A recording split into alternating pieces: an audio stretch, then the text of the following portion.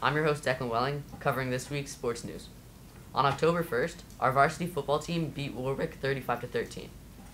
The varsity soccer boys team defeated Middletown 6-1 on Saturday the 2nd. The girls varsity soccer team triumphed over Pine Bush 1-0 on October 5th.